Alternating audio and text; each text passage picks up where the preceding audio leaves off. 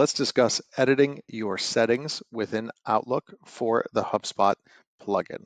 You'll see on the right-hand side here, I have this HubSpot sales dropdown from my main inbox. If I open this up, there's a little button called Settings. You'll see I have a couple of options in here. One of the most important one that people typically want to use is the never log. A lot of times people will have personal emails coming into their work email address, or they have individuals that they might not want to include within HubSpot.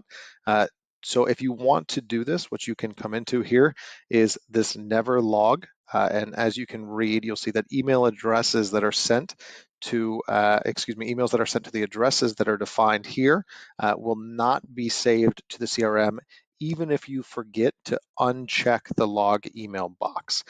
So this is a great way if there's someone that you know you never want to have in HubSpot CRM, go ahead, add the email address here, you'll select add, and then they will always be never logged.